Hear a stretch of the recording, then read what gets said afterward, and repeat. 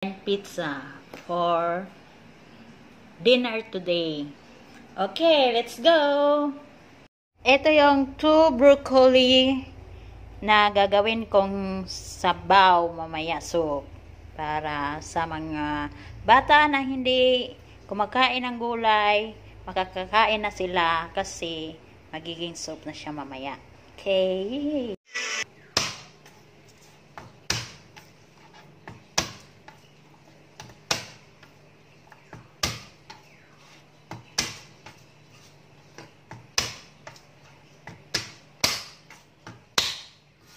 Okay, garlic.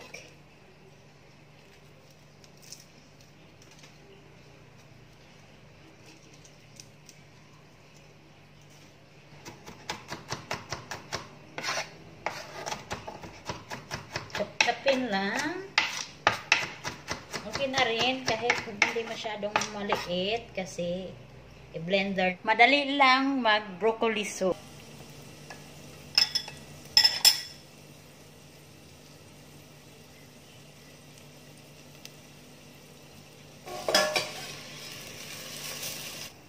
Yes.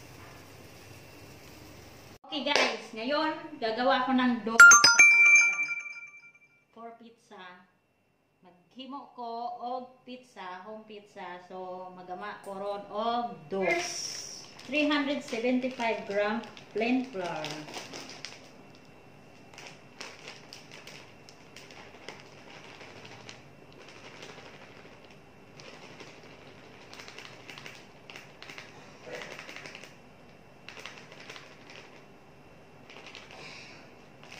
Oops.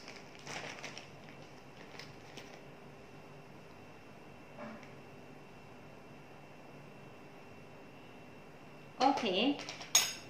Tapos, salt. Ano? Yes. Try. Yes.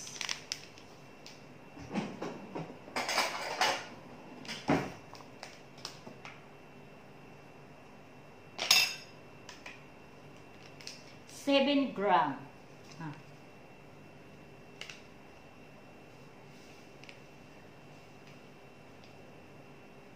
Okay. Then, 1 teaspoon of salt. Honey. Honey. Oh. 1 teaspoon.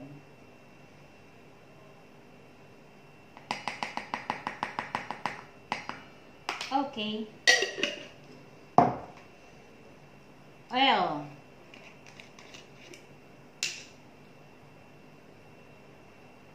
Two tablespoons. Extra virgin oil.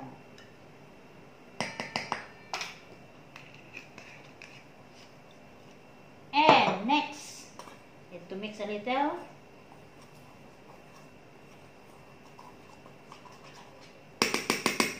Next, 201 or 1 cup water.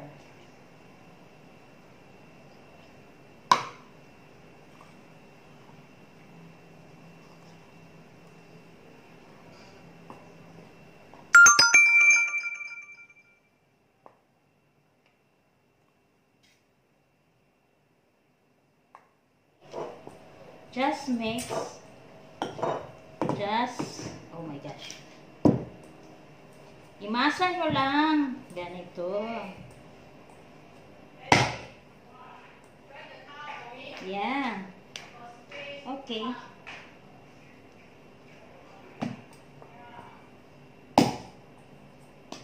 Okay. Okay. Hintayin natin tumubo. Tapos mamaya natin ang ating broccoli. Hiniwalay ko siya.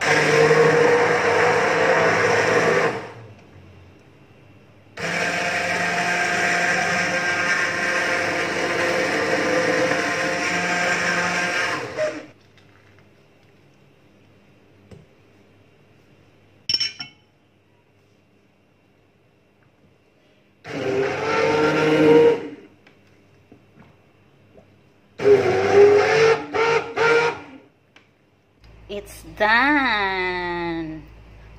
Tapos na din ang broccoli soup ko. Okay, next is the pizza. Ito yung garlic bread ko. Yes.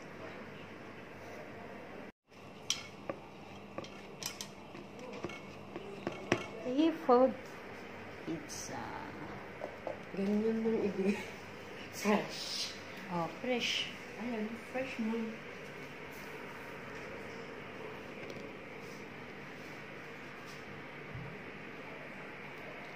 Okay. So very well. It's rice.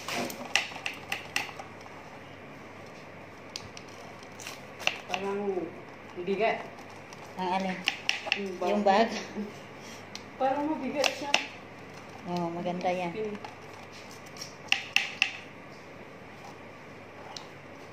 We slice our pizza.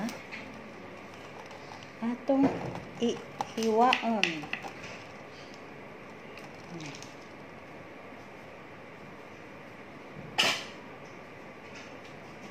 Wherever you go, wherever you do.